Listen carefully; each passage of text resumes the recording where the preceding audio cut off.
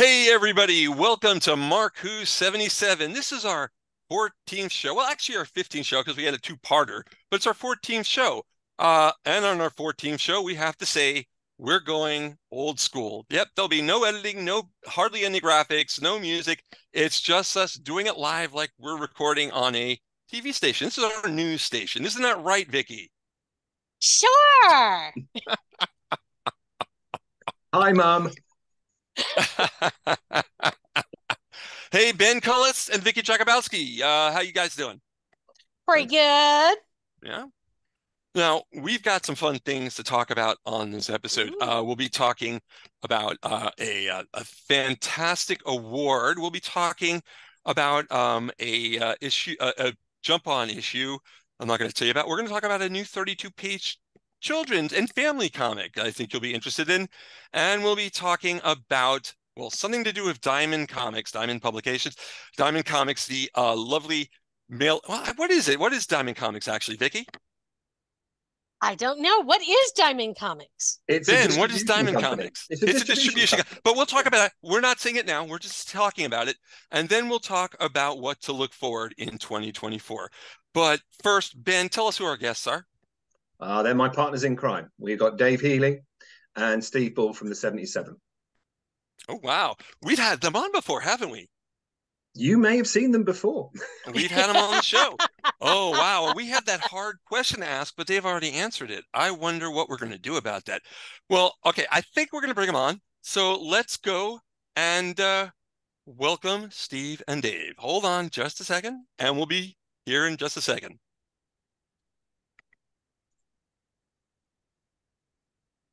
So everyone, like we said, let's bring on Steve and Dave. Hey, guys. Hey, folks. How you doing out there? Yeah, we're doing pretty good. Wanted to know what the weather is like. No, this is live. You can tell us. What the weather's like. No, we haven't asked the weather in a long time. So we're not going to do that to you. What have you guys been up to today? It's not snowing where you guys are? Oh yeah, is it snowing? What is it? It was yesterday. No snow here, just cold. Blazing sunshine where I am. Blazing sunshine. Oh, it's been raining here. It's been raining. Okay, guys, we're done with that. Now, like I said, we're recording. This is live. We're not editing. We're not doing anything fancy. We're keeping going. We're not editing that out. Okay, so we're gonna start. And of course, we always ask the hardest question first. You know, they get it out of the way, so the rest of the questions are easy and they can relax. The question is, oh, wait a minute. We can actually forego it because both of you have actually answered this question on previous shows, haven't you? I mean, the hell with it. People may not have watched those episodes. So we're going to ask this question again. Dave Heeley, who are you? Okay. I'm a writer. Yeah, that's what I do. All right. I try to anyway, when I get a chance. Yeah, I work for the 77, part of it, and all the various spin-offs that go on board. I'm usually involved in some way or other. So, yeah, that's me. Excellent. And of course, who is Steve Bull? Right. For the purpose of this podcast, I am a writer, editor, and designer for the 77. Excellent. I'm going to let Ben ask the actual first question. Go ahead, Ben. We're talking about some kind of award, I think.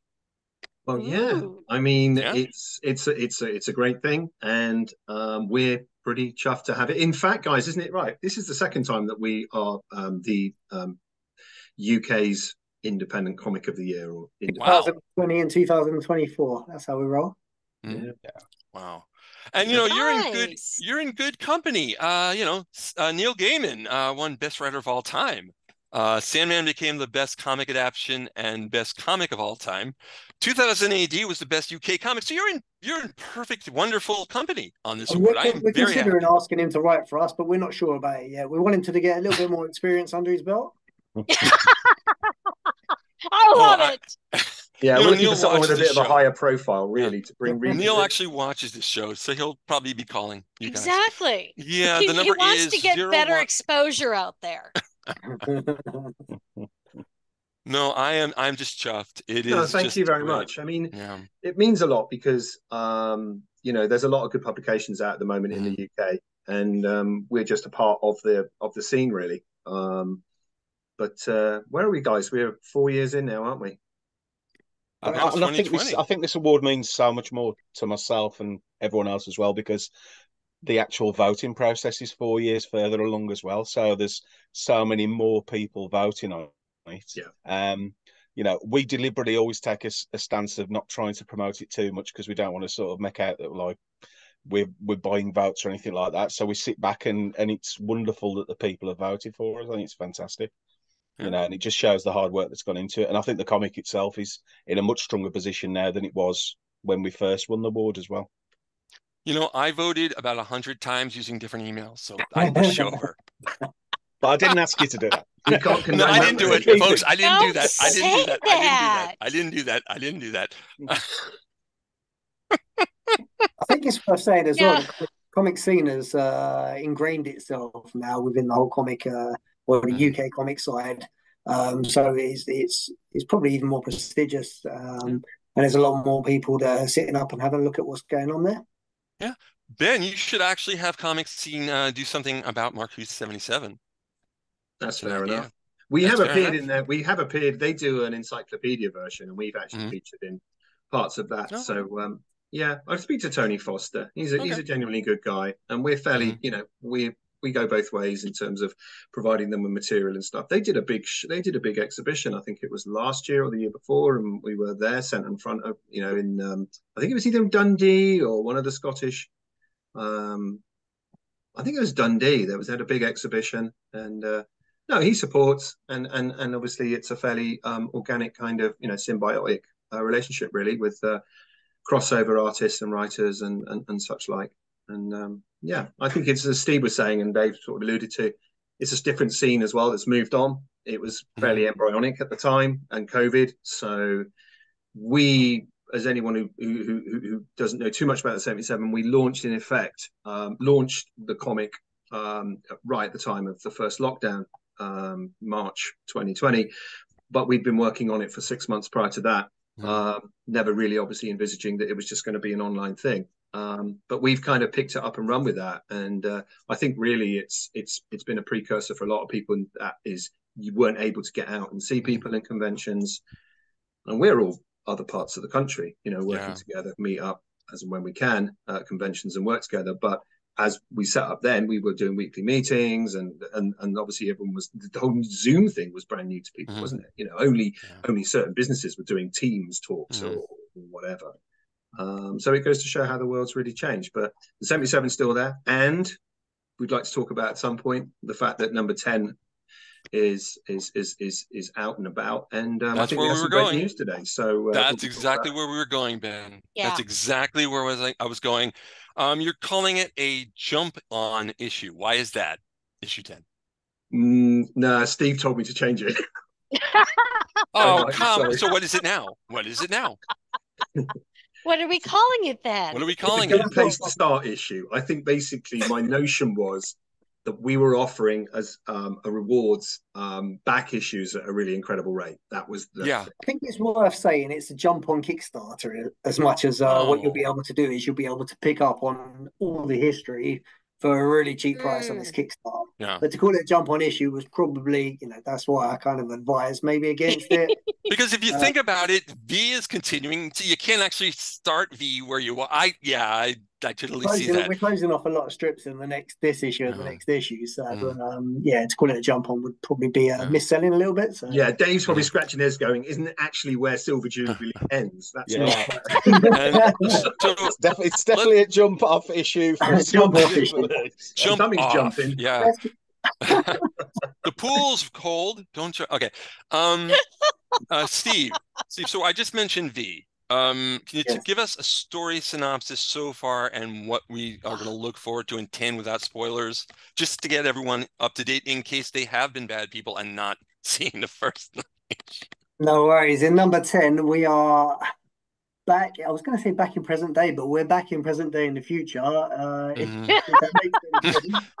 Back to the future. Yeah. And we're basically getting to the culmination of the story now. So we're on a little bit of a journey for the finale.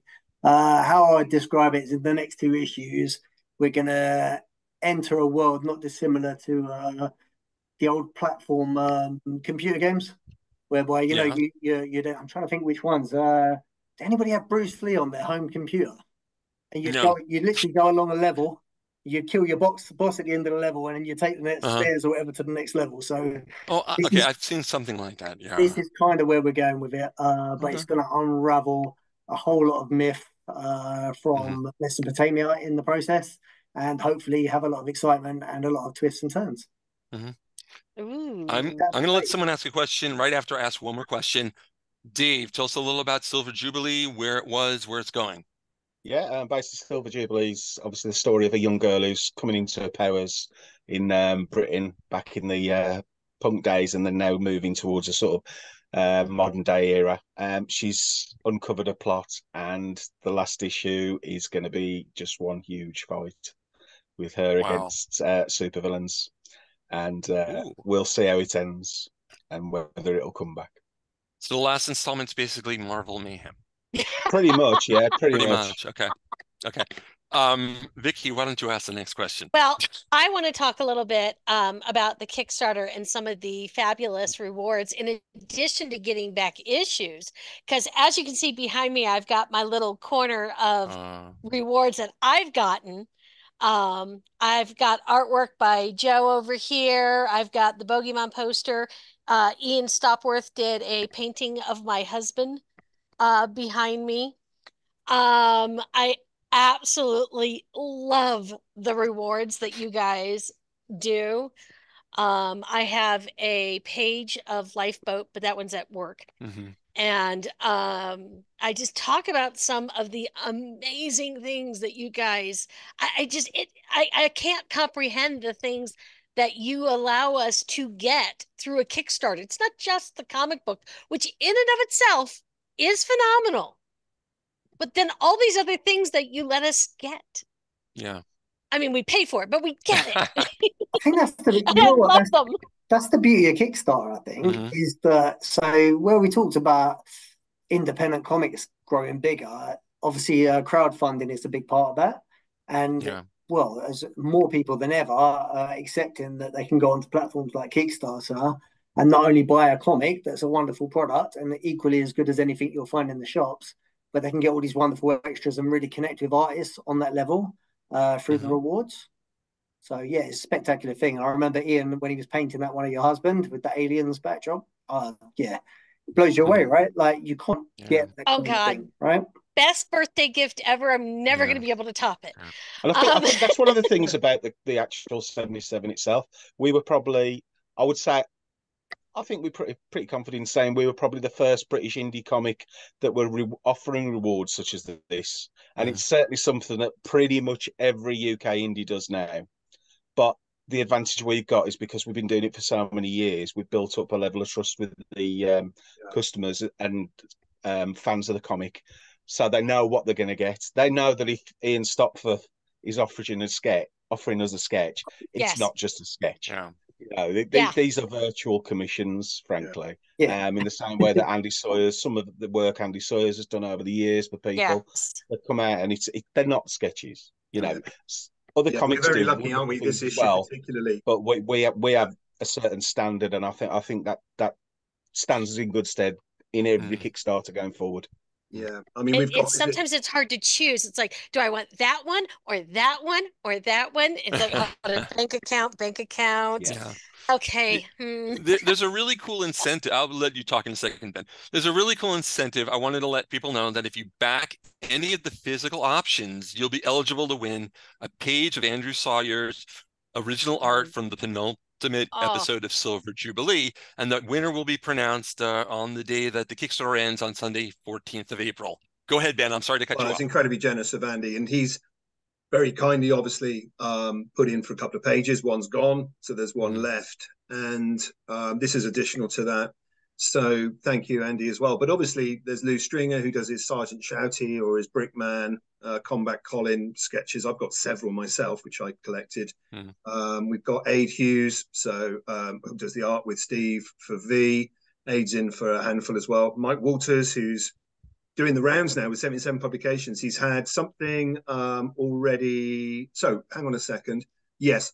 something which will be published in just a couple of weeks with Blazers coming out, called Smile, and he did some sketches for that. But he's then come on board with us. And Dave, am I right? He's also working on a strip, am I right, in Haunted as well? Yeah. That's Mike's artwork behind me there. You can see a little bit of, which is trying to avoid Mike's spoilers. story That's is from a strip in Blazer 4, Yeah. which is a continuation of the story that had gone in another story that had happened in Blazer 3.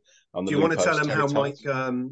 Mike sort of announced himself on the scene? What he went through to get his first gig with 2000 AD?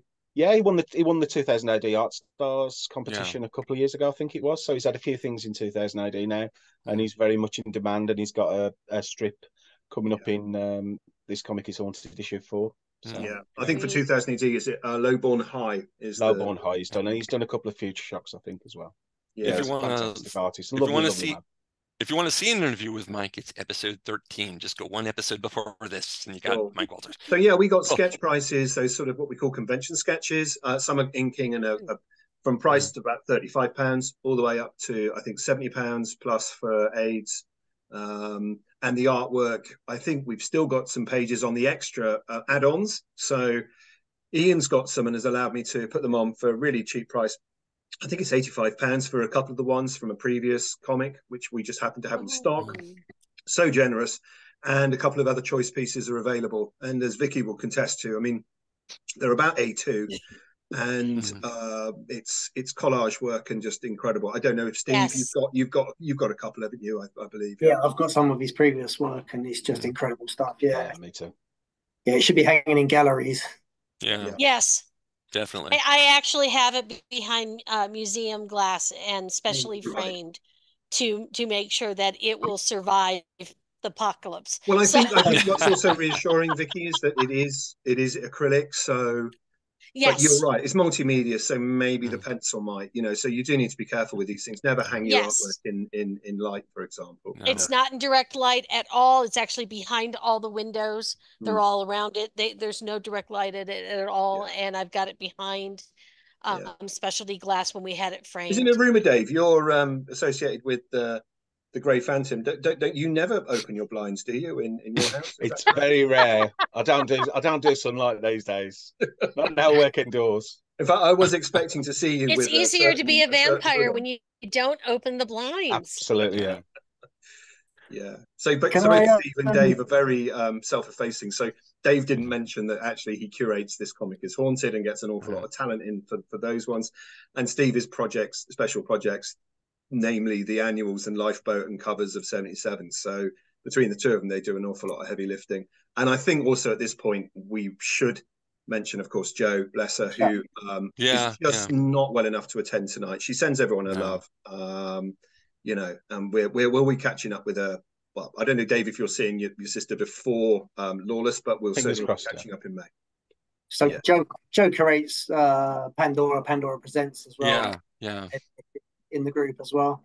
Just to continue the shout outs, because when we're talking about artists that contribute to the Kickstarter, I just want to shout out to Gary Burley as well, who's contributed sketches, and Ben McLeod. So both wonderful artists, and I think you can still get their sketch rewards if you want to jump onto Pledge now. So, we've had a really busy day today. It's really jumped and spiked today, but there are certainly these high value rewards. But as we mentioned earlier as well, it's something that we're really aware of, is that people, I don't know what it's like on your side of the pond, but times are fairly hard over here. We've had rampant inflation. Job security has been an issue.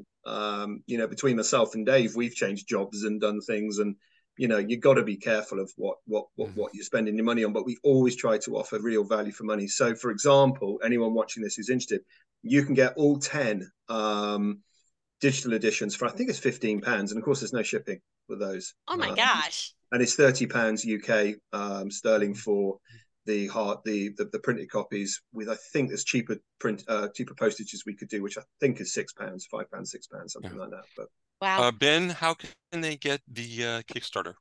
Okay, well, it also has to have potentially just a little caveat of people aren't aware of what Kickstarter was. So you go online, look for Kickstarter, and then on a search bar, just look for The77, and you will find us there. And that's the image that is our sort of placekeeper, really, our keeper on the Kickstarter. And yeah, an address as well. Thank you very much for that, Mark. And we'll You're also welcome. put this up on the YouTube. And of course, it's worth mentioning that the Kickstarter is running until the 14th of April, 2024. Yes. So if you're watching this in 2062, you missed it. Okay, so yeah, but and that's a disclaimer. We have to put the disclaimer there. Okay, you will be able to get issues 1 to 100 by then. Though. Yeah, exactly. Yeah, for a very, I think so. Very reasonable price. Think so. Yeah. I think so. I can't wait to get issue 100. We won't be fulfilling it though. But... No, we're stopping at 77, guys. Didn't I tell you that? Come on. Sounds good to me. That actually works. Do you know what? So I was ever the salesman. It seems like a good point that as this one's going to go out live and people can send back in and then money coming out before payday. Well, no money comes out of your account even after you've pledged until that 14th deadline. Right. It releases at the end there. So if you pledge now, nothing will come out before payday at the end of the month. There you go. Yeah. And as well as that, obviously, if there are people who are struggling up until the Kickstarter ends and they might not have the money for those items until afterwards, feel free to get in touch with one of the admins on the 77 comic or anything like that, and we can always furnish something because we do have our own online shop, the 77 Publications.net, I believe it is. So you can 77comic.net, sorry. Yeah. So you can always pick up stuff further from there. Yeah, absolutely. We're doing this live, and we're going to move away from issue 10. Ben, do you have anything about Blazer that you want to bring up? Absolutely. So going out live, it'll be at the printers when this is first viewed on YouTube. So yeah, we've just got one page left while we're speaking. The fantastic Charlie Gillespie is doing an extra page. He's doing, I believe it's 7-page strip for Steve McManus's The Collector. The first one went out in issue 2. It's a second strip. Anyone knows Charlie's work his line work is just incredible. Really looking forward to that. He gets the double-page spread. Andy Richmond, our partner in crime, is also obviously the art editor on that. And yeah, I was today going through looking at getting t-shirt sizes, telling Steve how many scripts to get printed off. He's done signed scripts for us, copies of Sheer Glam Conspiracy going out. And in fact, if you're watching this and you're thinking, I want to check it out, didn't back the Kickstarter, as Dave said, go to the 77comic.net. You can pre-order issue 4 of Blazer, and you can bundle it with 1, 2, and 3 at a special price, or get all of them on our Kickstarter as well. Because the great thing about what we do is we have enough comics to be able to share. So here's a screenshot from the shop. But it's a back catalogue, and we also reprint as well. So if we're moving away from just discussing the 77 as such, Steve, why don't you tell us what's been reprinted very recently? What has been reprinted? What is it? Issue 1? I thought we was moving away from issue 1. We haven't discussed it. I know, but we're going to talk issue 1 for 10 seconds. Quick, give us a 10 seconds. We're moving away from issue 10 Real to quick. issue 1, and we're on our 5th printing of issue 1. And lucky buyers of issue 1 will get an episode of Ian Gibson's Lifeboat inserted into issue 1. That's how we're reprinting it, with a Lifeboat cover from the genius that is and was Ian Gibson. Yeah.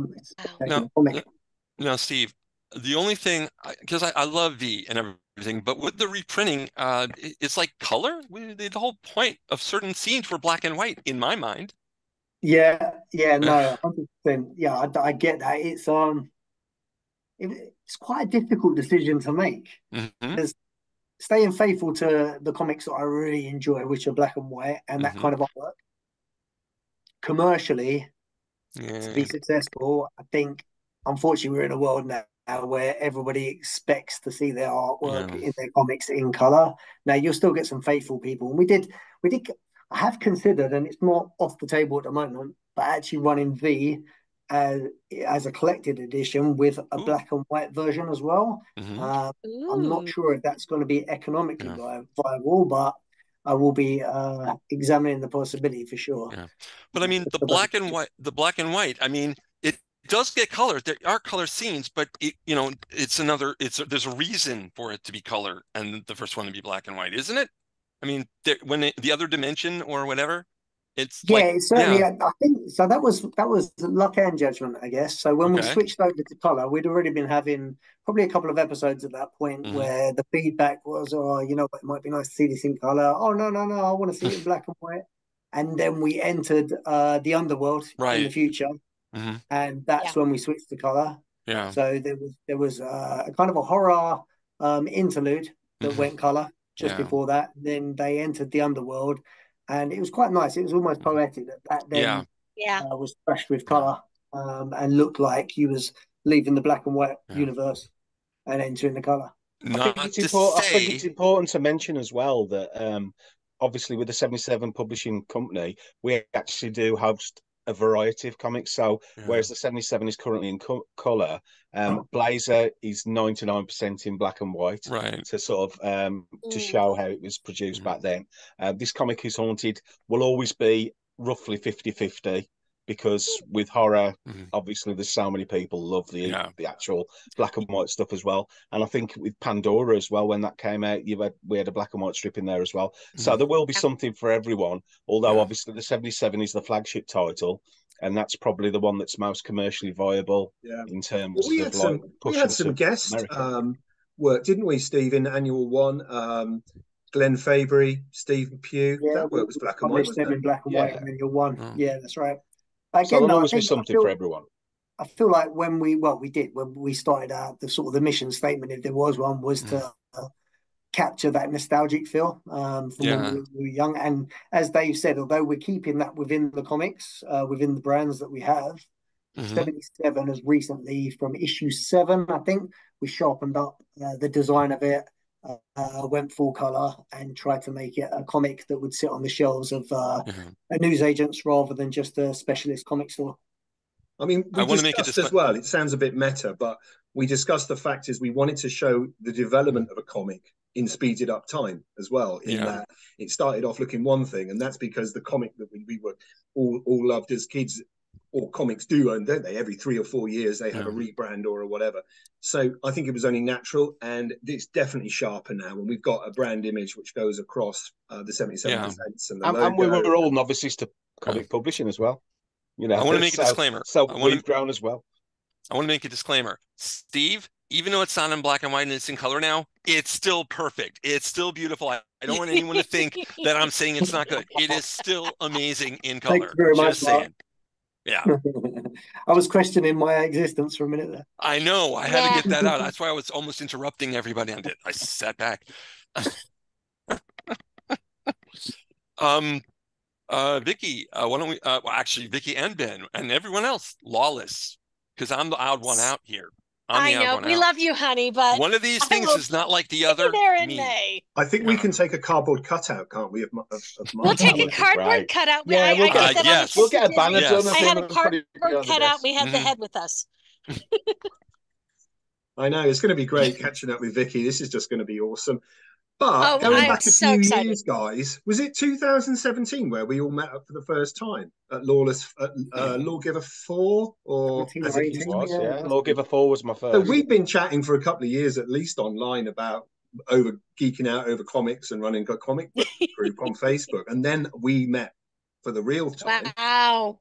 So it's like every time we go back to certain conventions, it is your family grows, and we get LoLz is incredibly special. We're just looking to see as well, so it's amazing. My husband's very excited. I'm sure he is. Ask him to bring his checkbook. Yes, and buy me some. Oh no, it's my checkbook, honey. Oh, it's your checkbook. Okay. I wanted to say, okay, so you guys are the sponsors. The 77 are the sponsors of LoLz. It's coming up in May 25th through 26th in Bristol. And we covered it a little before, a couple episodes ago in episode 11 with Sue Hadrill. But I wanted to know if there are any updates on the convention. Anything? Well, Steve's got one today, and he may not discuss it. Oh. Do you know what? I'll break this one. I feel comfortable enough to break this one. MarkWho77 exclusive. This is an exclusive as of today. So, as you probably know, in the last couple of years, what we do is I produce a comic book stroke program for the convention. Okay. Yeah. And are you about to pull one out of the box there, Ben? Yeah. There we go. So this was last year's LoLz. And I created, myself and Brendan Wright created a character called LoLz. Yeah. For the convention, who's kind of a superhero based in the UK. And basically the last 2 strips have been his adventures around that comic convention. Ooh. a bit of a riff on that one. So we've got some great artists involved. So I approach a lot of the convention artists to see Oh, if we see, can that's get. what I wanted, Ben. I wanted an autograph Only one, copy. Mark. I'm sorry I can't send it. We'll get you something like that this year, Mark. Please, Don't worry about please. it. Thank Yeah. you. So I generally approach most of the artists attending. I'll write a script and then I'll attribute. I think it's really nice. I saw a few versions of this when I was younger, where a story's told by various artists, with each of them getting a page to storytell. So that's what we do with it. Yeah. So it's a big one this year. It's the 10th anniversary of LoLz. There's a theme, rewriting Earth, which was formerly rewriting Extinction, is the charity. Ecological. Paul Goodenough. Yeah. Exactly, with Paul Goodenough. Because he is good enough. He really is. Yes, he is. Yeah. He hears that joke all the time. It's in the same. I bet you've never heard it before. And LoLz came second in the convention award. So to behind. Oh yes, I noticed that. Yeah. Big shout out to the wonderful Sue Hadrill on that as well. Yeah. So I've been approaching artists literally in the last 48 hours to get involved, and they secured. So I won't name all the artists that are involved so far, but there's a lot of good names, big names there as well. And the one I have doing the cover and has agreed today is none other than Liam Sharp of DC Comics, Green Lantern, Wonder Woman. Yeah. I believe he's working on Spawn story at the moment. Death's Head 2. Yeah, so it doesn't get a lot bigger than that, does it? So there's your exclusive. MarkWho77 exclusive. Yes. And he's obviously going to be at LoLz as well. I mean, that guest list is just phenomenal. Yeah. Brian Bolland, John Wagner, Mick McMahon, Glenn Fabry. I mean, help me out, guys. Keep adding. Chris Weston. Where's my list here? Let me go through it while we're on. It's amazing list. Yeah. I will go on it. He's looking for a list. We're filling up this time. It's and free we're also time. going to have no Ben, did you see the present I got for Sue? Did you see I sent you a picture of something I got for Sue when I went to Gallifrey 1. I met Rachel, the director of Tank Girl. Ooh, yes. Oh, wow. Yeah. Yes. So I got an autograph of Rachel for expect a big squeal from Sue. I figured it's the least I could do. So, Steve, you were going to give us a list? Well, I'm going to reel them out for you, right? Okay. It's a very small, intimate, huge convention by the names on the list. Okay, we've got Brian Bolland, John Wagner, Mick McMahon, Robin Smith, Mike Perkins, Keith Burns, Pete Doherty, Connor Boyle, Simon Fraser, Liam Sharp, Matilda McCormack Sharp, Piper, Dave Taylor, Sally Jane Hurst, John Higgins, Glenn Fabry, Karen Holloway, Dan Cornwall, Nick Percival, Michael Carroll, David Roach, Stephen Austin, Ben Wiltshire, Boo Cook, Simon Davis, Mike Collins, PJ Holden, Rob Williams, Ian Edgington, Disraeli, Mike Dory, John McRae, Greg Staples, Chris Weston, Jim Campbell, Paul Goodenough, and that's not the list. Oh, where's the rest of the list? I was going to go over the 77 people as well. So Steve McManus, Steve Bull, Dave Heeley, Joe Heeley, Ian Why am I not there? Ben McLeod, and Andy Mike Sawyers, AQs. Yeah. I worked a lot of overtime to afford this. Yeah. So it works out. I think it works out as number of, I think, guests, because the people who buy the tickets to go, we call guests, you see, and it's not the same thing, but you have your comic guests and then you have the people, the pundits, right? Right. I think the ratio works out at about 8 to 1. So 8 ticket buyers to 1 superstar. That's no cool. queues. I mean, you got a queue for Brian Bolland. You maybe wait 15 minutes. I bet you John don't have Wagner to join a VIP queue. There's no VIP queue. There's no cordon over there that you've paid an extra huge amount. Yeah, we won't talk about what I just did at Gallifrey 1. Yeah, they don't charge or they. Okay, yeah. Here in the States, it's ridiculous. Yes, it is. We can't. Yeah, we can't there's no charging for signatures. But most sketches are genuinely free, aren't they, guys? Yeah. Yeah. Wow. And even the ones that do. So you're telling me I need to bring another suitcase? Wait, Vicky, can you get me some? I know if it's a charity or just like. I'll do what I can, darling. I'll do what I can. You. And if she can't, Ben, then you'll ship it. Yeah, sorry, Dave, we didn't quite catch that. Well, I'll ship. Sorry, I'll Dave, bring go it ahead. back, No, and I I'll was ship it to you saying that from the Reno. price of the sketches, they're either really cheap or quite often they go to charity or something like that. So Right. it's not like going to one of these big conventions where they charge £50. Yeah. And it's a fundraiser in essence, isn't it? Because it's for Rewriting Earth, the charity that Mark Goodenough set up a couple of years back. There's a tombola. The tombola. These prizes are just nuts. Artwork, costume stuff. It's just everyone dishes in and hands out stuff from their stalls and is so generous. And you know, there's an auction that Steve and Paul will be organising on the gala night. I take that's going to be just a mental. Last year was crazy, Steve. We just raised a fortune, didn't we? It was just great stuff. You know? Yeah, it's going to be a wonderful auction. Myself and Paul Goodenough hosting. Loads of immensely talented comic people contributing artwork, scripts, etc., and other pieces to the auction. It's going to be superb. And what are me and you doing, Dave, with our little bow ties on? Well, there'll be an award ceremony, won't there? There's an award ceremony. Only because Dave did one 5 years ago, 6 years ago, Dave? It'd be 5 years ago, the Golden Squirrels wasn't it? Yeah. Golden Squirrels. Well, we've moved on a little bit. We don't have a graphic of what's been made, but we'll drop it on our Facebook group. Yeah, it looks amazing. Yeah, I got to talk to you guys about this gala thing. Yeah. Because my husband hasn't worn a suit since our wedding 33 years ago. Well, I'm wearing a printed T-shirt with a tux on it. There you go. I believe it's not exact. I mean, it's a gala night, but I don't think there'll be that many people. You know what? Then we're golden. Actually, so I have a secret to tell you guys. The gala is actually my actual anniversary night. Oh, Our actual anniversary is the 25th.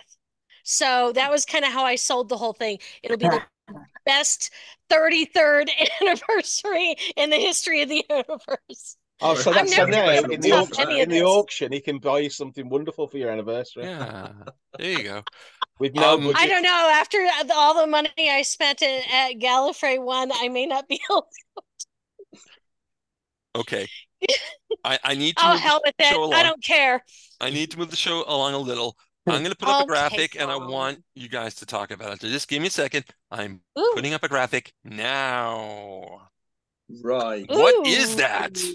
Well, what it is, first of all, let's have a shout out to all the guys who've been working on this. We've had Andy Richmond helping out with designs. We've got Brendan Wright working on designs, and Steve's been helping as well. And I've been battling every inch of the way to get something that I wanted as a design.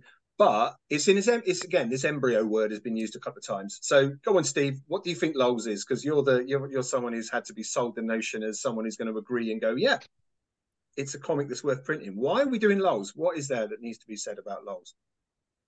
Well, I believe we're trying to capture those comics that we started kind of inroad to comics. So whether it's Beano, etc., blah blah blah.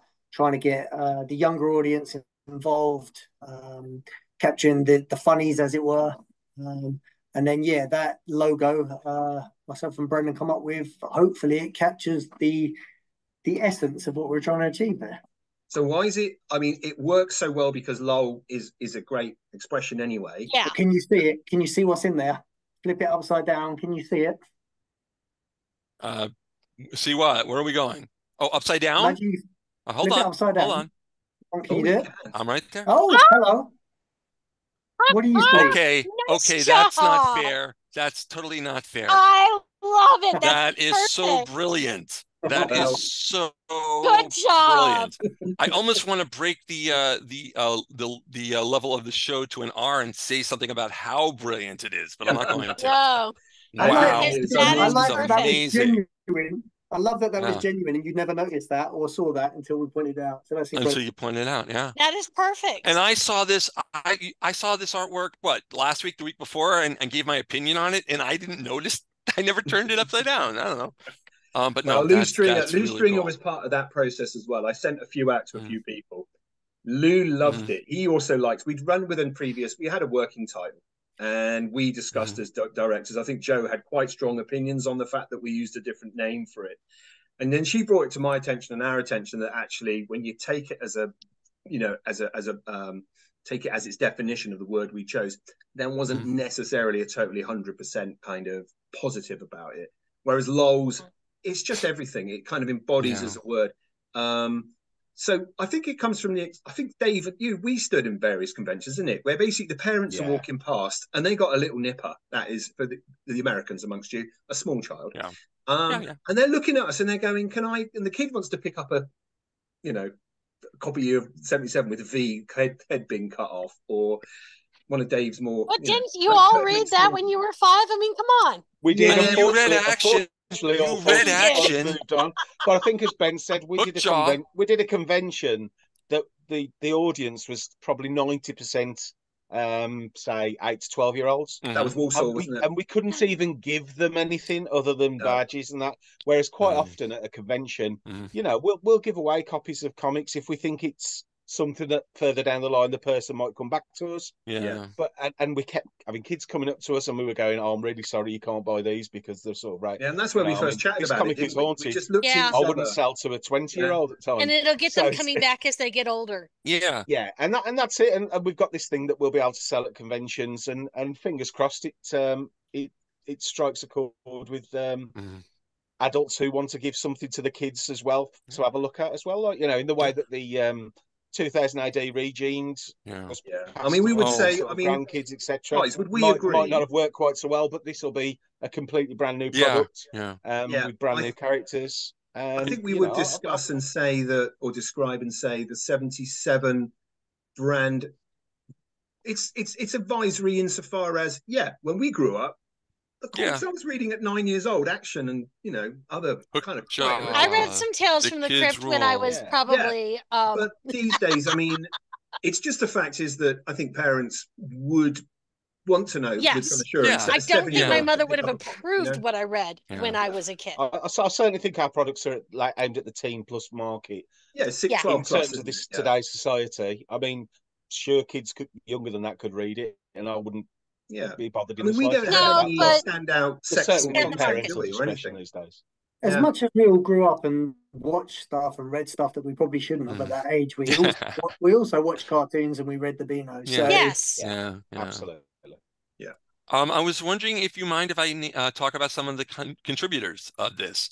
Lou Stringer is doing something. You know him from the Beano, Sonic the Comic, and in the 77 Sergeant Shouty. He's celebrating 40 years in the business this year. Did not know that. Wow. And I have to mention because of the logo. Yeah, he was with Viz, Doctor Who, Marvel UK, as you said. Astonishing. The Daft Dimension in every letter column. Daft Dimension, every letter column of Doctor Who magazine. Who else? We have Grant Perkins, who was the writer and artist of a Doctor Who Adventures comics. Doctor Who again, The Adventures of Strax and the Time Shark. He also works for companies like 2000 AD. And then there's Matilda McCormick, who has done the artwork for Image Comics' Starhenge Book 1, The Dragon and the Boar, as well as we talked about Paul Goodenough. She did something for Paul Goodenough's book, The Most Important Comic Book on Earth, Stories to Save the World. And it's just amazing. Would these be Kev Sutherland? Kev Sutherland. I have to mention. I have to mention him again because of this. Kev's Beano. He's been educational comics as well. So he does a whole series on Shakespeare, which are kind of like essential reading for youth reading, for revision purposes and stuff. He wrote for the Red Dwarfs magazine. Yes. Ooh. Or actually did the art. Sorry. He drew. Anyway, okay. Live. We're not cutting it out. He's also a very funny guy. I'm sure he is. 20 minutes with it any time. Yeah, maybe we should have him on the show, Ben. Do you remember? He was incredible. Tied me out just watching him work. So energetic, Ben, maybe we should have him on the show. In fact, any of the people doing LoLz should come on the show. That's a very good point. So I think if you count them up, there is at least 12, and we've got creators from the 77 comics, regular comics as well. But the remit is basically, it's at least one page, obviously, 2 pages if possible. We've also got we've got Nigel Parkinson, who's just one of the biggest artists for the Beano, Laura Howells from the Beano. So we brought in a whole load of people who hopefully parents will have, well, they will trust if when we go through the publishing sort of details and such like. Right. It's going to be more of a, as Steve was saying, it's more of a sort of old school comic. It's not going to be 8 pages, 10 pages of stuff. It's a couple of pages, quite condensed sort of artwork and such like. Very cool. And that's going to be launching before yours, Dave. So this comic is Haunted is September to be released at the end of October, obviously for Halloween. And then we've got so after this current 77 will be LoLz. So yeah, really excited about it. Oh wow. Speaking of being excited, Diamond Publications or Diamond Distributors. Ben, what's going on with Diamond? Ooh. Well, Steve's book, it's Lifeboat, first of all. Fine, you take it. We needed a comic. We needed to push into America. Yay. So we had conversations. At the moment, American market isn't a lover of anthologies so much in terms of like real big commerciality. So we've been waiting for the right book to start the launch, and the right book, in our opinion, would be Lifeboat. Yeah. It's done very well over here. The market in America will be familiar with the artist. You know, he's worked on DC titles as well as everything else. Yeah. And we had an opportunity and a meeting with Diamond, and now we are all systems go. We'll be only slightly repackaging the book and getting it into, when's it going to the catalogue, Ben? May, I think it's the 20th of May. We're having a special launch evening for it. So that'll be there. And the way Diamond work is, obviously, it goes out to distribution, to the shop, the retailers. They get their orders in. So we'll be pushing, obviously, for people to go and order it. All the way across the States and the UK. So UK as well, and Europe. Wow. And that's amazing, because if it's listed in May, it doesn't come out to June or July, correct, somewhere around then. Yeah. If you go to PalmCon South in South Florida in Palm Beach County next weekend on April 6th, you can buy some from me and not have to wait. Just saying. Copy. Absolutely. Ka-ching. Okay. Yeah. And yours, Mark, are the first print. First edition. Yes. First edition. Yeah. You know, so rare things indeed. In the South Florida only area. A few hundred were printed. All went out with Ian's blessing. He was involved pretty heavily in ensuring that Steve and Brendan did a great job on that book. And I don't think that 3 people ever lavished, and Annie Parkhouse, apologies, I don't think 4 people ever lavished as much attention on a book as I did. If you know Ian or knew Ian, you'd know his attention to detail. You can see it in his artwork. Yeah. And he doesn't let anything go unless he's happy. Yeah. So we had lots of conversations during the making of that book, and what was released was something he was 100% happy with, which is really just a nice thing, and just a lovely little item of remembrance, I think, for Ian as well. Yeah. So I can tell you, and it is just so simply beautiful. It's not just a good comic, which it is that. Yeah. It is beautiful. Everything about it is just so, it's like such an elevation, and I love so many styles of artwork. I mean, obviously, and then you guys can't even see, I've got a whole nother wall over there. I've seen it through the computer. Yeah, you've seen it. And it just, the artwork and everything about it is just so absolutely gorgeous. Yeah. I mean, when it's not just a page that looks good, is it, Vicky? Yeah. And Steve said this as well. You can go into a panel and you can revisit that panel and you can just stare at it for a while and just reread it. Yes. And take it in. I mean, you know, it's kind of the way that you would look at one of the masters, where you're sitting there and you're staring at it, and there's so many little things, and you know, every good piece of art you get that with, where you stare at it and you see something new every time you look at it. But whether you're looking up close or you're looking from a distance, that book is just gorgeous. I would go and far. People walk into my office all the time just going, what is that? And they see the big one sheet. Yeah. And it's my prize and joy. I honestly would say if you went through that book and you took, so if anybody hadn't seen that book before and you took any panel on any page and blew it up to an A2 size, I think everybody would just expect that that's a splash page or a poster. It's like that. Yeah, he had no constraints of editors leaning over his shoulder saying this has to be done by this by Friday. You know, it was his own labor of love. His passion project, yeah. You could really see it. Yeah. I have a real stupid question for Ben. Really stupid because I already know the answer. So really stupid. Is getting Lifeboat in Diamond publication, Diamond Distributors, keep messing up, Diamond Distributors book catalog, is this a one-shot or was there more to come with Diamond? Well, the conversation that we had with Carl Brown at Diamond was that the book 1 is done, and book 2 is all but signed, sealed, waiting to be delivered. But we still wouldn't discuss necessarily the artist. But what we can say, and Steve will agree with me, hopefully, is that Ian vetted the artist, saying that this person is up to the job of translating some of his work. Some of it's done. I don't know how many pages, Steve, if you want to go into the detail of what's available at the moment and such like. Well, there's some pages that are part finished and pencils, and then there'll be a new artist continuing the story.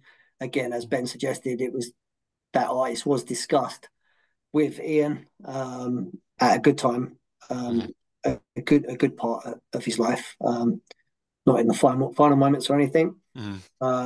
And agreement was made there.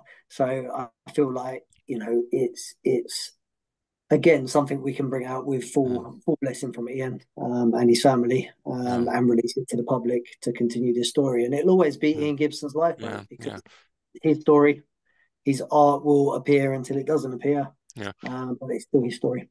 Ben, I like that answer, but that actually wasn't what I meant as a question. Is there going to be more things, more comics on Diamond, so the United States can get this stuff? That's what I was asking. Okay, so I mean, the other explanation was great. Down to Dave and to Steve and to Joe off their backs. I'm basically an editor of one comic and help publish. Okay. I haven't written, apart from how many little skateworm stories, I haven't written much in the comics. But Dave has written, and there are 2 major stories that Dave's written. And Steve's written 1 major story, and Joe's writing 1 major story, and we have others that we have been offered, which have been started. So, for example, Joe's not here. She can't necessarily talk about Pandora Presents, but Penny Pentagram will be coming back. Penny Pentagram is going to have a longer run. Not necessarily as an anthological story in parts. Potentially the same is very true of Starnav, which was written by Alan Hebden, and very, very beautifully illustrated by Anna Moritsova. There's every chance that will continue with another artist who's agreed will do the story. So we've got that written already. And then Dave and Steve really should discuss potentially what's going to happen with their books as well. So, okay, guys, go ahead. Well, in terms of this comic is Haunted, one of the biggest, not complaints, but biggest wishes of the readers was that the really wanted sort of more meaty strips, longer pages. So we made an editorial decision, and I was really happy with it, that we were going to, instead of producing 2 issues a year, I'm going to produce 1 issue, but it'll be the same size as 2 issues. So it's going to, we're hoping to bring out at least 64-page perfect bound issue of This Comic is Haunted. Excellent. Out in time for Halloween. I think that might be the first time I've announced that. And it's got some special things about it, just to make it so that it's not just 1 issue. It is going to be a flip book. It's going to have 2 covers. So you will be able to turn it over. And Andy Richmond, our incredible art editor, is going to have a strip in the middle written by Dave Thomas that's going to bind the 2 halves together. Oh, wow. So you'll be able to flip and so on. And it won't matter which way you read it. It won't matter which way you read it. Either way you're reading it, it works. Well, it's going to be good. Yeah, it's going to be loaded with stories either way. So they're all going to be complete in one side. So you're not going to be... Okay. And I'm lining up the artists. I'm waiting for confirmation on it. But the artist that I want for the main cover is absolutely fantastic. Excellent. So fingers crossed, if she's able to do it, that will be incredible. And then going forward from that, we're going to have to then look at repackaging issues 1, 2, and 3. to the same kind of format. Oh. So then if that works well, they could then be possibly moved on to Diamond as well, because horror comics sell really well in the States. Yes. And obviously, with it being a sort of 64, 68 page item, you then got something more substantial, and it'll be sort of sold amongst the graphic novels as well as like magazines. So yeah, that's the plan for Haunted anyway. Hopefully that'll come off. And obviously, with Division 77, it'd be wonderful to collect that and get that forward to Diamond as well. So we'd have to do a bit of rejigging, I think, with some of like the panels, perhaps like to sort of make more clearer going along, so that it's not so episodic.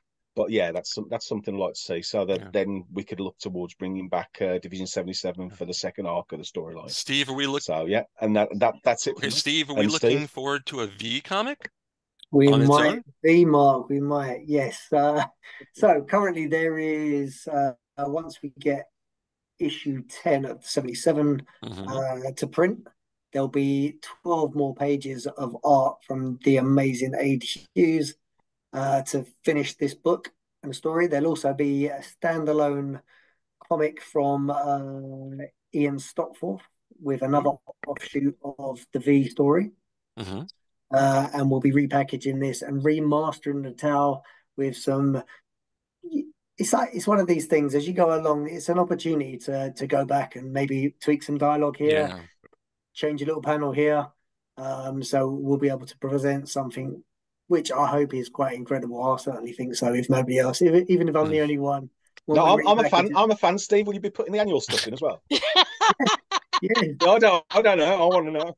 Why not? Yeah, I will definitely. Right, brilliant. Definitely, I'm gonna package as much as possible. Do you want another exclusive? I don't think we've released this one so far, but I have the pencils, and there'll be some painting going on this week toward the variant cover for the V collected edition. And little drum roll. Okay. The artist would be Simon Bisley. Oh wow. Okay. So. Yep. Wow. I spoke to him literally yesterday as well, and the deadline for paint is on Wednesday, so that's the date. So I will be heavily hanging out to see what that looks like. But the pencils are incredible. I'm not going to show you that. I was very tempted to show you that. No, wait on it. We'll anticipate it. We'll anticipate it. Yeah. Here it is on the screen. No. And that's not everything. So. If Joe had been here, she probably would discuss Red by Night, Black by Day. That's going to be collected as well. And we probably will be hearing from some fellow contributors at some point when word starts getting out about the sales in the States. People saying, hey, you know what we did? Can we continue? Could we have that collected, etc.? So and on I think people need to see it work, don't they? They need to have some proof first, Yeah. So Red by Night, Black by Day, that if you saw, we saw a partial cover to issue 10 earlier. So that is the cover for issue 10 is from Red by Night, Black by Day. That's these guys. But yes, it's incredible. It's such a fascinating strip to read through, and to see the artwork is just presented in a way that I haven't seen many comics like it, to be fair, and I really, really, really love it. So to see that packaged up in a longer form version. I'm going to be fascinated to have that reading experience, just like any of our, buyers, of what it's like to see and have it in one go, in one hit, 60 pages or something like that. I think every one of our strips would be around about 60 pages or even more. So Steve, yours, you say 10 parts, but there'll be 12 on top. You have the annual strips. You could run probably to 80 pages, would you say? Going to be pushing a lot of additional work. I'm always very careful with any of the artists to just say, look, save that sketch, save that here, because the characters, once we're designing them, they change a lot. And I just think from a pure fan of comics point of view, I just love that stuff. When you pick up a Watchmen edition and you see the original, scratchings on the back of a napkin or whatever, all of that stuff is just fascinating. Yeah. And it's also, I think, the fact is none of this would have come about if it wasn't for the support and the generosity of the creators, absolutely, but those backers who have put their hands in their pockets and put a lot of trust in what we've done over the last 4 years. And I think we've got such a sound platform now, we've got some choices to make about which order we do things, but we've got a wealth of talented people and material to work on. So it's really exciting times. And we're actually in a fortunate position with how many titles we actually have now, where you're always going to have something around about either just coming out or just on sale as well throughout the year. Neat. I don't know if you guys saw. I mean, I know Steve and Dave did. I took a picture just around the corner here in my room earlier in the year on my dining table of all last year's titles. Oh, okay. And I literally had to push them all together to get everything onto a table. And that was including, obviously, guest publications. We did Warfighter for Lawrence Allison, who's a great guy. Yeah. Robin Smith and John Wagner and Alan Grant's Bogeyman, the Incomplete Case Files. And then there was the Lawless thing that Steve done. And then there was the annual edition of 77. And this comic is Haunted had 2 comics out last year, and some reprints. And it's just phenomenal. And that is a nice feeling. Well, with a team of people, you can accomplish so much more than with the sum of our parts, really. Tell you what, as well, because we're still small enough. So one of the things I noticed, and I thought it was just me to start with, is that I didn't really read horror comics as a kid, and then I got to read horror comics because Dave was one, and realised that actually I really enjoyed them. And then when Pandora came out from Joe, I read it. I was like, that's incredible. It was like had me thinking about these stories. And then I've seen that now transfer to the audience, because people are coming to our stalls at shows going, yeah, I've got all that. I've got all your 77. What else have you done? It's like, well, have you tried this? And it's like, I wouldn't usually. Just give it a go, and then we're actually converting people to the different genres as well within our publication, which is, I think that's a fascinating offshoot I didn't expect. Ben, do we have a schedule for this year? I don't stop. Yeah, that's right. I have my holiday. I have my holiday to. When are you going to up in Scotland again? Skegness. Yeah, that's right. I go in January. Yeah, always goes to Skegness. Yeah. No, I mean, so what have we done? We've done Blazer so far. The 77. LoLz is coming out. We've got a guest publication that we'll talk about with someone we bring them on the show. It'll be kept back as a surprise for everybody. We're just not quite ready. I'm not going to say it. I think I know. I'm shutting up right now. Yeah, someone who's got quite a big standing in British comics and has got quite a big opinion of things as well, which I'll leave that there. Obviously, Dave's omnibus edition or end of year or book or whatever. Are we calling it an annuals, Dave? I mean, it's almost an annual. I'm not calling it annual. I'm definitely not calling it. I think what I'm going to do, what I want to do, I want to have each edition almost like a horror film on its own. So issue 4 will be titled "This Comic is Haunted, Has Risen from the Grave." And I'll harken back each year. We'll come out with a riff on a famous horror title, I think. I love it, because then you can bring out the director's cut and stuff, right? Nice. I still keep getting asked to do This Comic is Haunted XXX edition, and I'm like, it's a lot of work, and it's going to be in the bag. Mark, you wouldn't be able to sell that. No, PalmCon has a rule because it's a family event, so you can't have. But some of our creators keep asking about, are we going to do the shiny? Oh, you totally should. They have Marvel and DC by the creators. Marvel and DC had we're kind of like whatever, but they wanted. Yeah, they did. Yeah. All right. Yeah, well, who knows? But no, I mean, 24 for us is obviously about proving ourselves and making sure we make right business decisions and getting the right product out to Diamond, because we brought out and I didn't mention Shift last year. We worked with Adrian down at Shift Presents, and that was for us a massive learning opportunity in terms of how you kind of play with the big boys when you're getting work out to national distribution. We brought out a great comic. It was well received.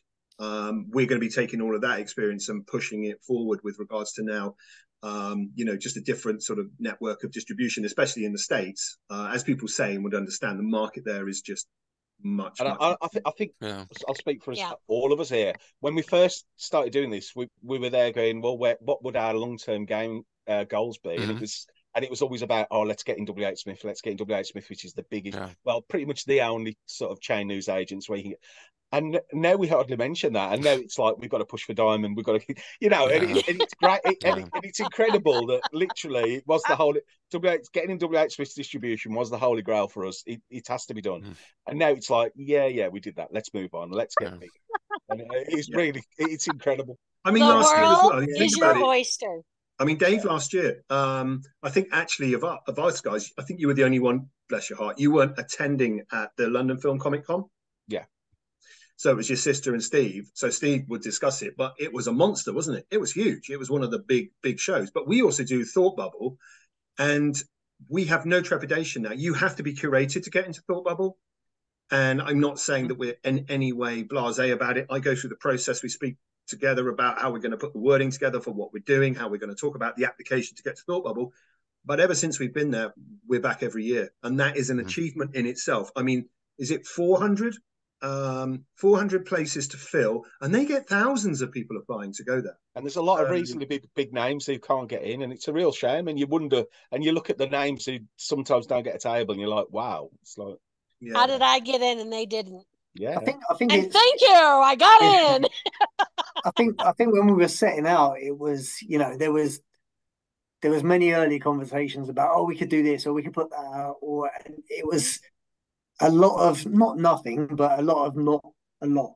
So what I mean by that is we made a decision back then that we were going to do this as professionally, as perfectly, and with the highest quality that we possibly could, even coming down to the paper stock that we choose, the cover, the artist that we're involved with. And there's been a natural just raising of that. I think when we look at our back issues, generally we'll look at them and everything is a step above the one before every single time. So, and again, like Dave says there about, we were reaching, if you told us at the beginning we're going to be in WH Smith's, we'd gone, wow, look at that. And now, as Dave said, we're not talking about that. We're talking about breaking America, right? We want to be the Beatles of comics, yeah? Yeah, I mean, I went into the comic shop where I shopped in Birmingham, literally from the age of about 10 up until in my late 30s. And I used to go in there every single week. And I went in there with my daughter and they've got a copy of Blazer with my strip in it. And I'm like, oh, wow. Okay, this is quite cool. That's like hearing your song on the radio. Yeah, it's little steps. And I think the fact that the four of us include like the three here, including Joe, bouncing ideas off us all the time. And we've got two great art editors who we can bounce ideas off. Makes such a difference because I think one of not a failing, but one of the limitations in a lot of the British indie comics is it sort of tends to be a one-person operation. So, and it's great having a talented editor, but a talented editor can still miss stuff. Whereas Ben's fantastic at doing the 77, but he'll accept advice off ourselves, especially Steve. Myself, I'm always open to advice because I'm still new to this, and Steve I know is the same, and Joe as well. So when you've got four people working towards the same goal, it makes such a difference. But I think that is absolutely right. But everyone is also given autonomy to actually make decisions to present as notions about what they want to do. It's not like we're saying, oh, we design everything by committee. It's not quite that, is it? You came up with not at all. I mean, in terms of Haunted, I'll bounce ideas off. I'll say, is everyone happy with this? But ultimately, it's my comic in the same way that the annuals, Steve's and Lifeboat Steve's. I wouldn't step on Steve's toes unless it's something major. And I'd like to think if it was something major with my own stuff that I produced, that they'd step in then. But yeah, we work together and we all focus towards the same goal, which isn't. It's fun to dominate the world, but it's to just produce good quality comics. And to have people coming back. I mean, that's the key thing. It's about the customer. It's about the person, the fan. I mean, I don't like saying fan because it's a bit embarrassing, but it's about the reader, and they're the most important person. And as long as they're buying the comics, we can then produce the comics that we want to produce and pay a decent rate and a fair rate. And it is nice also, isn't it, guys, that we are not moving away from our funding, which has always been that crowd funding through Kickstarter, but we can now take up other options because we'll get orders through Diamond and we then have X amount of weeks to make sure that we can afford to do the publication and the printing. But we also know that income is guaranteed. Diamond will pay 30 days after the close of the catalogue. Excellent. So, you know, it's a different thing. But I don't think we'll ever stop doing Kickstarters as such, because we love that whole notion. We started the Really conversation. good format. Yeah. And also the people on Kickstarter or the other crowdfunding platforms, it's very tribal. Just to shout out to all the other independent comic people. So, you know, it's a really hard job to produce your comic, to do all the social media around it, promote it, get it on Kickstarter, do a successful campaign on Kickstarter, have an audience, grow an audience. It's actually too much for one person. So anybody that's getting anywhere near being successful in independent comics is doing a really good job. Yeah, that's why I'm really impressed with like what Shane's doing over at Scratch Comics with Lawrence on Hedrick. I mean, you know, the two guys, it's just, you know, that's a lot of work, and it's showing fruit to them as well. Yeah, so and is that why we're here? So Steve Tanner's moved on from doing those. He's with Quantum Comics. I mean, that is a phenomenal thing. Well, issue 6 now, I believe they're going with. Doing fantastic. You know, it's important though that we bring them, like they bring us along, we bring them along. If independent comics are being successful, if somebody buys one of their products, there's more chance of them buying one of our products later on. In the same way as when we were kids and we picked up Marvel and maybe hadn't read DC yet, there was just as much chance we might switch over and start buying DC comics at some point. I've been wanting to read Quantum Comics, but they don't have a digital copy, and they're not okay. Maybe I'll mention it to Steve then. Yeah, because I would buy Quantum. It looks like a really good book. Yeah. Guys, we're coming towards the end. We've been on for quite a while. I want to do some housekeeping. Ben, would you like to do your housekeeping? Sure. So as been mentioned earlier, the 77comic.net is where you can get our back catalogue. The 77 look on Kickstarter. Thank you very much, 77comic.net. And basically put 77 into Facebook and you'll find us there. That's where we have our groups. Dave's got a Haunted group. There's an Imagination of Ian Gibson group. Got Pandora group. Got Blazer with Steve McManus group. All comes under the 77 Publications. And it's... and also wanted to mention that as well. So we're doing LoLz, mention that a big time. Doing Liverpool on the 24th of April. I'll be there with Ian Stockforth. And I'm going over with meeting one of our 77 representatives, Morgan, over in Enniskillen, the first week of June. Been trying to get there for many years. And Paul Trimble has done a job on me this time, made sure when he spoke to me at a convention last year that I wasn't able to leave his presence without saying I was definitely going. So I will be over. And Vicky, are you going to meet me in Enniskillen the week after? Well, actually, I'm going to Ireland the week after to go drink with my buddies. I'll see you there then. I'll see you there. I'm going to a little village outside of Belfast. So.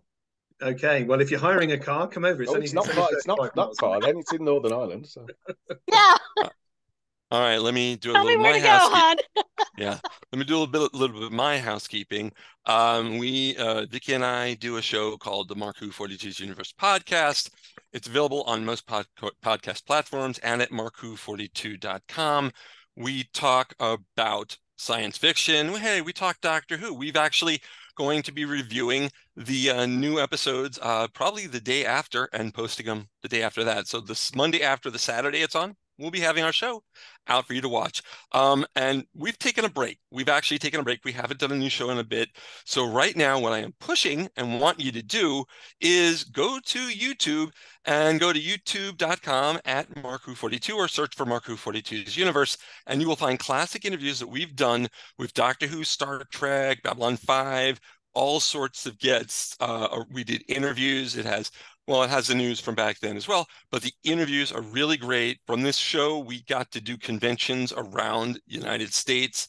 It was really, really fun. So if you want to listen to a great classic interview, go to the playlists at youtube.com at MarkWho42. All right. I want to do final comments. Steve, anything you want to say to our viewers? Just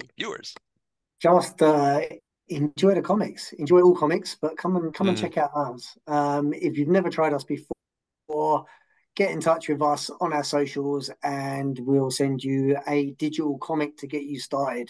Then we'll handle that for you and hopefully you'll love that and come back for more. Yeah. Dave? Yeah, I think I say it every time I'm on here, but just thanks to all the readers. You're the reason we do this, and Yeah. While you keep buying the products, I'll keep writing them. And yeah, just a huge thank you. And if anyone ever wants to get in touch with me, I'm on Facebook as Dave Heeley. Drop me a line and we can talk about anything. Okay, right. Thanks. Vicky, any final comments or questions or anything? Well, I just wanted to ask our guys, do you feel that, you know, with the time that's gone on over the last 4 years, you kind of feel like you're living in a dream world? Steve, Dave, Ben, kind of, yeah, little bit of a dream world here. I'd say that it's kind of moments like this where you can kind of step back and actually consider what you've achieved, because it's Very all pretty true. full on, and there's always something to do. There's always a message waiting on Messenger, or an email waiting to be answered, or somebody wanting to find out where their order is, or and it's just, you know, when we're talking there, again, I think when Dave said, you know, our dream, as it were, was to have a comic in the local shop, Yeah. and we achieved it, and we're not thinking about it. I think me and Ben have talked about this before. We'll launch a comic and we'll be so proud of that comic, and then the day after we've sent it out, we don't talk about it anymore. We're just moving straight on to the very next thing. So it's just good. Take a step back, breathe, and actually appreciate what we've done. I'm really, really proud of what we've done together as a group. It's been amazing, and that includes all the artists, what we call the 77 family, everybody who's worked with us, and those that continue to work with us, and people like yourselves. Thank you. Mark, it's such a shame you won't join us this year at LoLz. I know. Maybe next year. So there'll always maybe be next year. And maybe we're going to keep working with Sue Hadron on LoLz. We'll keep turning up to the best conventions in the country. We're going to keep, as David said, going to keep putting those books out if people want them.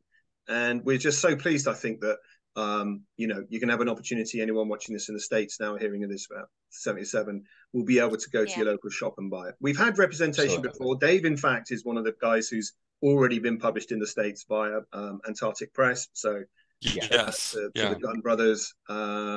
But, you know, that was a taster, really. That was an opportunity. But I bet, Dave, you don't even think about that now, do you? You've been published in the States. You just reminded me, actually. It's really, it's like Steve said, and Ben said, you're that full on with everything. You kind of, it is when you step back and do something like this, and you go, oh yeah, okay. Or when you go for a drink with a mate, and he goes, oh, I can't believe you've done this, that, and the other, and you're there going, oh yeah. It's like, yeah, okay, yeah, that was nice. I know. We're going to be having a chat. We're going to have as a guest of ours, our guest, and I'm working as an editor of Steve McManus, who for me is the reason that I do any of this. You know? Yeah, I mean, I've got a stripping blazer, and to have Steve edit me, because he's my editor, and he's a harsh editor, and he'll admit it, and he will tell me exactly what I'm doing wrong, and it's wonderful. And to have that conversation with your legends, it's just amazing. I'm actually somehow in issue 4. I'm not quite sure what's going on, but I'm in there, and I would like my postal order now. Really, I don't know. Postal order. It will be posted to you. Yes. Thank you. So yeah, we're out of time. I want to say on behalf of myself, Mark Baumgarten, Ben Cullis, Jacob See, I told you it's live. Vicky Jakubowski, and our guests, Steve Bull and Dave Heeley. We want to say thanks for watching, and we'll be back with another show soon. And it'll be edited, and it'll have bells and whistles. It won't be like this, though. This was good. This was not bad. I like this, but I want to do bells and whistles from now on. And finally, I want to say that the 77 Publications is going to be going strong in 2024, and MarkWho77 will cover it all. Until next time, guys, we're gonna see you next time. Bye, everyone. Bye. Thanks, everyone.